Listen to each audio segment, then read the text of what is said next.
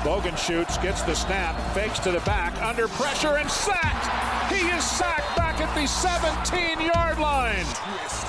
Travis Britz was there along with Marquell Bryant for Kansas State. Big time. That's big-time sack there. Big-time pressure, but big 95. I said this is not part of his plan. This is a result of probably what he felt, look, we're not getting anything done. We got to make something happen.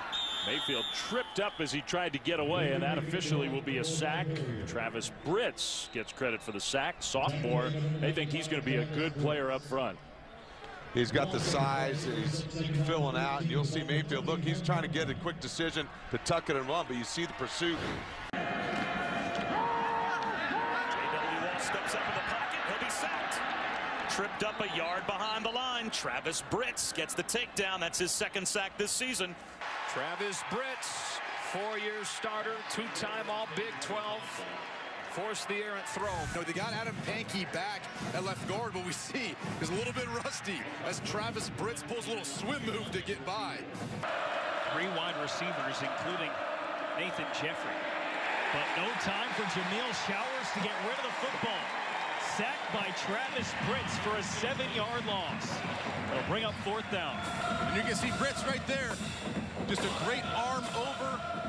Classic swim move to get the guy going to the outside. You come back to the inside. And when you need a big 3rd down play, Britz comes through for you. 4-man rush. Garman runs out of time and goes down. Travis Britz gets the sack. And the 3rd down stop for Kansas State. But the training staff not even looking at Tyreek Hill.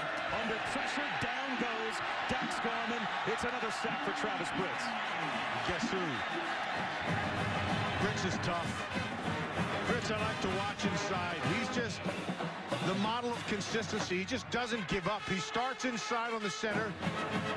Starts to get a little help from the outside. You can see him. He's going to be right here.